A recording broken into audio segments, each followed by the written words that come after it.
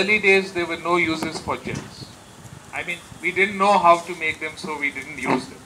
First of all, I asked the boys, have you used any gel today? Most of them will say no. Then I'll say, for your hair to make it stand up. Ah, yes sir, yes. Then you use gel toothpaste in the morning. You make use of those who have blood pressure or heart problems, you use tablets which are gel coated so that there is a release of the drug is very, very slow.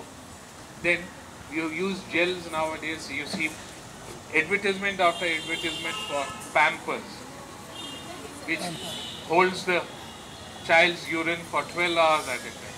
In our days, my mother, poor thing, had to wash 30 times every day, 30 nappies. But now, only 2, one in the morning, one in the evening, use and throw. Why means those napkins contain a material called hydrogen.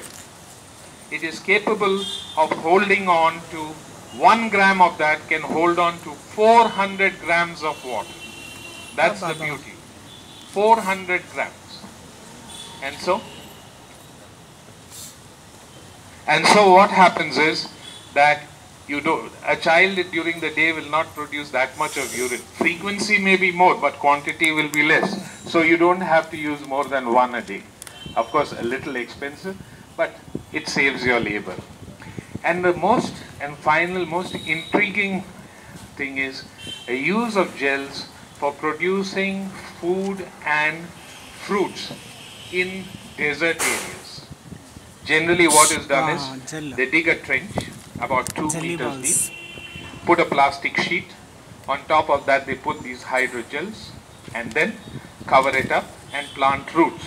Then they water it from the top.